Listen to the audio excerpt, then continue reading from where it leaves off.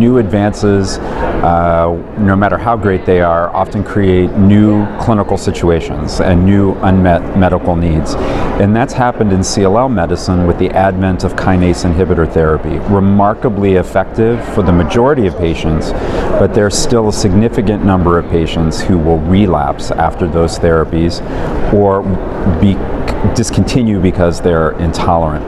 So a new drug, Venetoclax, an oral inhibitor of BCL2, was recently approved here in the United States for treatment of CLL with deletion 17p relapsing after at least one prior therapy.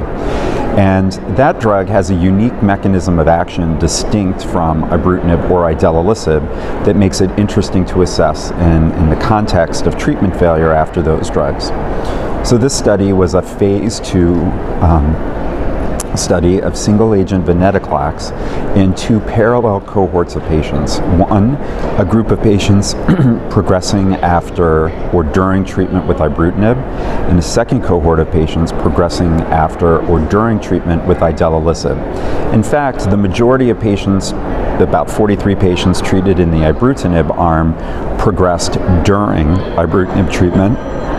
On the other hand, the majority of patients treated in the idelalisib arm were treated after discontinuing ibrutinib for reasons of toxicity or tolerance.